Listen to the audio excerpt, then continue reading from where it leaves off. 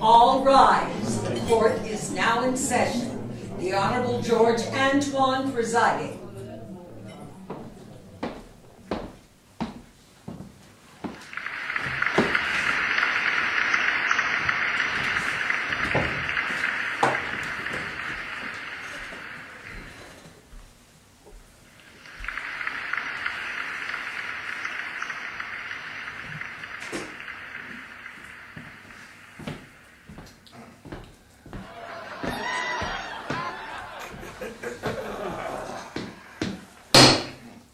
Ladies and gentlemen, please be seated and please remove your hats. You are in a courtroom. I am Judge George Antoine, and this court deserves your respect and your attention. I apologize for the temporary quarters. My courtroom is being cleaned today. It's been several years and it's full of dust from spider mites and prosecuting attorney speeches. We are gathered here today to hear testimony about a case that happened in the county courthouse near this St. James Park in the year 1886. It was not a very important case having to do with taxes on some rail fences. Really boring stuff. But something happened when that case reached the Supreme Court. We are going to discover just what happened and what were the consequences. We have a defendant, Justice Waite, charged with negligence of duty connected with that 1886 case. I now turn over to our prosecutor, Mr. Samuel Addison. Thank you, Your Honor. One important case we are going to review today is called Santa Clara County versus Southern Pacific Railroad, decided in 1886 by the U.S. Supreme Court. Let me address the defendant, the Honorable Morrison Remick Waite, who served as the Chief Justice of the U.S. Supreme Court at that time. We had a little trouble digging up Justice Waite. In fact, we weren't sure whether he was still in one piece and fit to testify. Had to dust him off, get some whiskey down his throat. But we are lucky, as you can see. He is here with us today. How are you, Morrison? Well, my lumbago is acting up a little bit, and I still feel a bit wheezy. You know, my memory's not so good. Say, what year is this, anyway? And is this really San Jose, California? I don't recognize a thing. Just a minute, Justice Waite. Please raise your right hand. Oh, yes, Your Honor. You swear to tell the truth, the whole truth, and nothing but the truth, so help you God? I do. And yes, it is San Jose, and the year is 2012. Well, I'll be doggone. Now, Morrison, do you recall a case settled in 1886 concerning Santa Clara County and the Southern Pacific Railroad? Yeah, I seem to recall that case. It had something to do with fences, but you'll have to fill in the details. That's right. Very good, sir. The railroad didn't like a particular tax levied by the county about fences alongside their line. So they sued the county. They lost. They went to Superior Court. Then the California Supreme Court. They lost again. So the railroad took it to the Supreme Court. You were the Chief Justice. Do you recall the verdict? Well, no, my memory's not so good. You'll have to fill me in. The railroad won again. The tax was apparently incorrectly computed. Yes, it seems to me there was some dispute between Santa Clara County and the State Board of Equalization. Well, that's very good, sir, but we're interested in something else. Do you recall, did the issue of a corporation as a person came up? I must caution you about leading the witness, Mr. Adamson. You'll have to give me some leeway, Judge. As you can see, my friend has been out of commission for a while, so to speak. Very well, proceed. Answer the question if you can, Mr. Waite. Yes, thank you. Let's see. Corporations as persons. Yes, I seem to recall that the railroad brought up that issue during their pleadings, and they pled that the corporation was entitled to be a person under the clause in the 14th Amendment. That was my recollection. And what did you do about that? Oh, I'm pretty sure I struck that down. Well, I'm not sure. Can I see the written opinion, please? Yes, here it is. Yes, let's see here. Let's see. It says, the defendant corporations are persons within the intent of the clause in Section 1 of the 14th Amendment to the Constitution of the United States, which forbids a state to deny to any person within its jurisdiction the equal protection of the laws. What? Corporations are persons? That can't be right. We never claimed that in the opinion. Oh, but wait, this is just the head note. Head note? Could you explain that to the court, please? Well, a head note is a summary written by our court clerk. It's supposed to summarize the court's opinion, but it has no legal weight. No legal weight? No, sir. Any court is required to ignore the head note and only base the opinion in some future case on the opinion itself. So corporate personhood is not in the opinion. Well, let's see. No, I can't find it. Oh, wait, here's something. These questions regarding the constitutional amendment belong to a class which this court should not decide unless their determination is essential to the disposition of the case. In other words, the opinion brushed personhood aside. Well, yes, that appears to be what it says. We did not decide that corporations are persons. Makes sense. You know, back then, the folks were mighty suspicious of corporations. There are just too many ways for them to go bad. After all, a corporation has only one objective, and that's to make money for their shareholders. And it'll do whatever it legally can to make money. Dangerous. So where did the head note come from? That head note was written by John Bancroft Davis, my court reporter. That son of a gun! I remember glancing over the printed report and deciding it was okay, but now that I've read it more carefully, that head note is just plain wrong. Of course, I've always been partial to the SP Railroad. They've been mighty good to me, what with all those free travel passes and other... Sir, I must warn you not to continue with that thought. Do not further incriminate yourself. Excuse me, Honor, I don't understand. What do you mean? Accepting favors from persons or corporations that appear or may appear before your court is a criminal offense. The Constitution, Article 1, Section 9. Oh, yes, the emolument clause, as I recall. Well, we didn't worry about that much back then. I mean, everyone was doing it, and it never seemed to affect our opinions. We also found a memorandum from that case in your handwriting as follows, and I quote, "In opening, the court stated that it did not wish to hear the argument on the question whether the 14th Amendment applies to such corporations as are parties in these suits.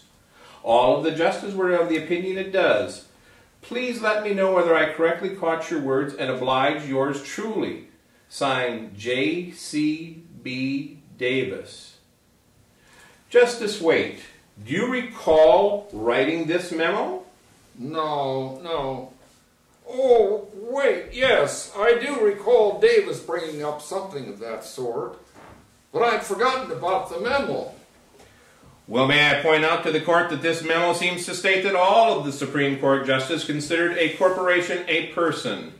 Was that really the case? Well, yes, as a matter of fact, that was my impression. But of course, that was just my passing comment. It was not part of the opinion. As I recall, my complete reply to Davis went something like this. I think your memorandum in the California Railroad tax case expresses with sufficient accuracy what was said before the argument began. So you mean to say that your opinion settled no constitutional question? That's exactly what I mean. We ruled in favor of the railroad, but very narrowly on the opinion of taxes, and that's all. Justice Waite, would it surprise you to know that your little head note in this case has been turned into a whole series of Supreme Court decisions in favor of corporations as persons, granting all corporation personhood rights to corporations? What? That's really stupid. Have you forgotten all the pain and suffering caused by the East India Company under British rule? Why, the Boston Tea Party was a reaction to their monopolistic and destructive practices.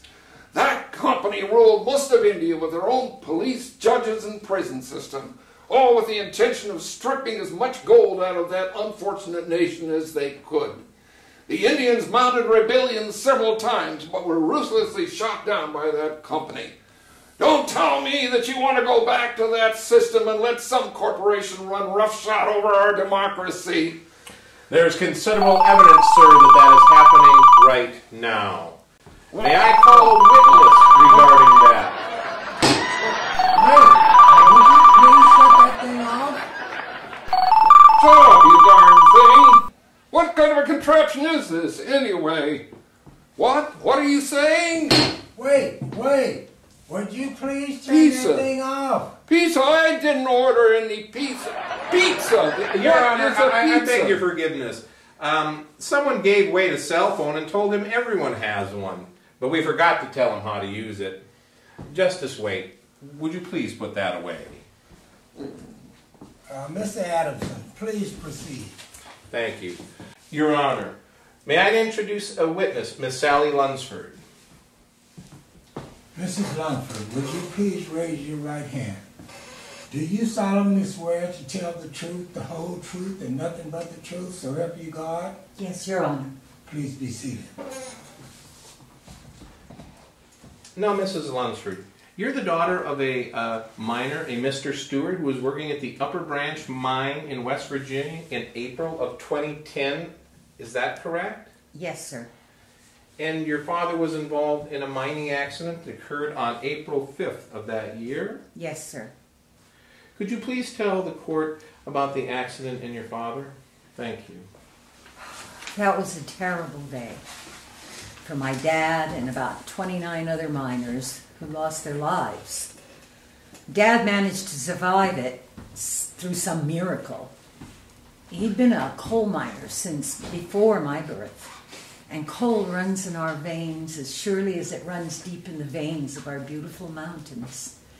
And our family depends entirely on coal. It stoked our stoves, kept the lights on, bought food for our bellies, and clothes for our backs. It's not just a livelihood, but a way of life for us. Mining is a dangerous job under the best of conditions. In bad conditions, with poor ventilation, the coal dust is so thick you can't see your hand in front of your face. In any case, my dad and his fellow miners put on their work clothes, boots, and lighted caps and carried their lunch buckets into the mine to provide for their families, come what may. My dad evaded death more than once in the 34 years of his career, and I give God glory for that. He was nearly run over by a cart once, and another time a piece of machinery pinned him to the mine wall. Pinned him to the wall. Miss Lunsford, can you please tell us about the mine accident now? On April 5th, I was living in Newport News, Virginia, when I got a phone call from my mother. She said there was an explosion in Dad's mine, and she didn't know whether he was in there or not. My blood axed over, and I gasped. And then I began to weep. And my brother said, with just a hint of a tremble, "No, don't go jumping to conclusions. We don't know anything for sure yet." And still I cried. And later, when I heard that he was okay, well, I just lost it. Through violently hitching breath, I sobbed, "I don't know why my body is doing this." Those minutes that I didn't know whether my old man was dead or alive were the worst of my life. Mrs. Lunsford, I know this is very difficult for you, and we appreciate you coming in. Could you please share with us about the day of the accident? Well, I'll try. I don't think the mine was safe at all. An investigation a year after the accident revealed that the ventilation system didn't adequately ventilate the mine. And as a result, explosive gases were allowed to build up. And also, the mine owner, Massey Energy, threatened miners with termination if they stopped work in areas that lacked adequate oxygen levels. Massey also failed to comply with numerous state and federal safety standards. Dad confirmed this after he left the company. He said that the accident was the last straw, the straw that broke the camel's back for him. He left the mine and never looked back. Massey Energy was fined $380,000 for the safety violations. Thank you for your testimony, Ms. Lunsford. You may step down. Now, Mr. Waite, do you have anything to say? Well, I'm really saddened by that accident and the loss of all those lives. But I'm also disturbed that Massey didn't seem to care about safety. Now, she mentioned that there were state and federal safety standards, so why didn't Massey observe them? Mr. Waite, you've just asked the $64 question. Well, I don't understand. Does any of that have to do with me? Let's go back to that 1886 decision. That and a long history of Supreme Court decisions have pretty firmly established that a corporation is a person with respect to the law and the Constitution. What's more, anyone employed by that corporation, its directors, its stockholders, are all sheltered from most laws by that corporate shield. For example, the CEO of Massey Energy, Donald Blankenship, received some criticism for the conditions that led to the mine explosion, but he was never charged with a crime or even fined. He retired from Massey shortly after the accident after receiving several multi-million-dollar compensation packages. Well, that's incredible. I can hardly believe my ears. Somebody should have gone to prison or been hanged for that kind of willful negligence. That's the corporate shield at work, sir. Well, now, there must have been mine inspectors. How did Massey keep the mine inspectors from shutting down the mines? Ah, there we have another side of corporate personhood thing. Massey insisted on its personhood rights under the Fourth Amendment of the Constitution. That ensures the right of people to be secure in their persons, houses, papers, and effects, and so forth. The Massey lawyers claimed that meant that the company had the right to refuse to be inspected, or at least to be informed in advance of an inspection. That sounds absurd, but the general idea was actually upheld in a Supreme Court several years ago in Marshall v. Barlow's 1978. The owner of Barlow's demanded that a search warrant be produced before an OSHA inspection and won on Fourth Amendment grounds. Mr. Adamson, I'd like a copy of your findings related to Massey accident and Marshall versus Barlow's, if you please. Of course, Your Honor. Let's see. So Massey Coal did permit inspections, but only on the condition that the inspectors first obtained a warrant from a court. Well, I can see where this is going. Perhaps Massey found a way to be informed when the warrant was issued. Heck, in my time, all that would take would be a bottle of good scotch or a box of cigars for the judge. My pardon to the judge. If there was a lot of dust in the mine, well then Massey had some time to flush it out before the inspectors showed up. Exactly right, and that's pretty much how it worked. You'll recall that Mrs. Sally Lunsford testified that the miners were asked to keep their mouths shut about the real conditions of the mine, or they'd lose their job. So these inspections were usually tickety-boo, as the English might say. What happened to the company after the accident? Not much. They were fined about $500,000, as Mrs. Lunsford explained, but that was it. May sound like a lot of money. It's less than a month's profit from that mine. I personally petitioned the Attorney General of Delaware to revoke Massey Energy's corporate charter, something that the Delaware law claims should be done in a case like that. After all, Massey was guilty of a court in a law of crime that led to the deaths of 29 miners. But they didn't revoke Massey's charter.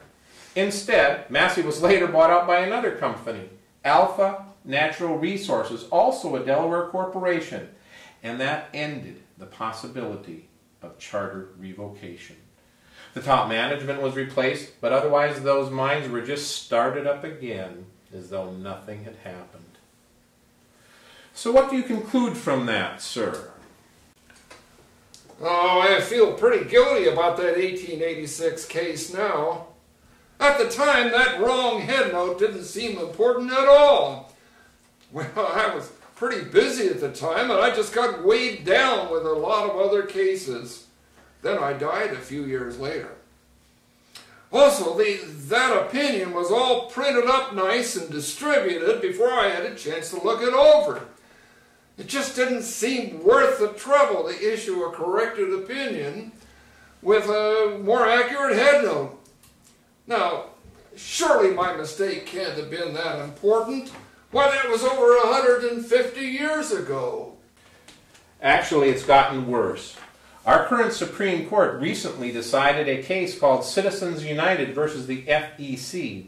It finds that corporations must be treated as persons and entitled to virtually all First Amendment rights of free speech.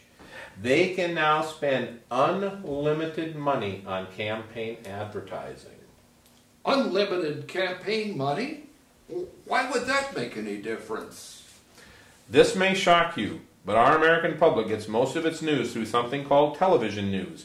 And the television broadcasting stations are also corporations with money-making as their only real goal. Political candidates have to pay for ads on television to reach the public. It's very expensive, and they all desperately need to raise money for that, or they won't get elected. Why would anyone want to stand for that? Doesn't anybody read the Congressional Record or a good newspaper anymore? Hardly anyone. Most voters depend on the television, and much of the television news is just really distorted in favor of their corporate sponsors. Oh, I'm tired. After all, I've been around for almost 200 years. May I step down? Yes, thank you. You may step down. Thank you for helping us understand the situation. Well, just a minute here. I don't know that I can let Justice Waite off the hook so easily. Justice Waite, I find you guilty of carelessness in dealing with that 1886 Santa Clara case. You should have never let that misleading headnote find its way into print. What do you have to say for yourself before I pass sentence? Well, Your Honor, I appreciate your concern. And yes, I plead guilty of carelessness. However, I have to blame that confounded Bancroft Davis for this. I had known that Davis was really partial to the railroads and the corporate interests. Maybe he was even getting money from them, I don't know. He certainly enjoyed plenty of free trips with his wife and kids. Oh, and by the way, my associate on the bench, Justice Stephen Field, is equally culpable. Never liked him, but I had no idea how things turned out after I was laid to rest. Well, Field's background includes such incidents as confrontations with lynch mobs, and courtroom scenes with drawn pistols, and elections bought with cigars and cognac. Such was his early career in Marysville, California during the gold rush. Well, in spite of his disreputable history, he was elected to the California State Legislature, and his political career really advanced rapidly. He also became a close friend of the organizers of the Central Pacific Railroad. That was Collis Huntington, Mark Hopkins, Leland Stanford, and Charles Crocker. And every one of those four was up to his neck in corruption regarding the Central Pacific Railroad. But none of them ever served a day in jail. Stanford even made Field a trustee of his university. There must have been several others on the Supreme Court equally guilty. But you are right. You know, Davis was my clerk, and I was ultimately responsible for that head note. Mrs. Lumford, I'm sorry about those miners and your father, and all those 29 that lost their lives to this kind of legal issue. So, Your Honor, I must plead guilty, and I throw myself on the mercy of the court. I sentence you to 10 days in the county law library to trace through all the corporate personhood legal troubles that has been launched since that 1886 case. It is quite a story, and one that most people aren't even aware of. Well, Your Honor, thank you very much. I had expected to catch up on affairs anyway. That is, until I'm to return to my maker. As to corporate personhood, I'd like to see that good and buried along with your mortal remains. Mrs. Longford, may I express my sympathy for your grief. Although your father survived the accident, I'm aware that he and you have lost many friends. And I feel I must urge our Supreme Court, headed by Chief Justice John Roberts, to reverse that Citizen United decision. A corporation must not be granted full citizenship rights as a person under our Constitution. Court is no longer in session.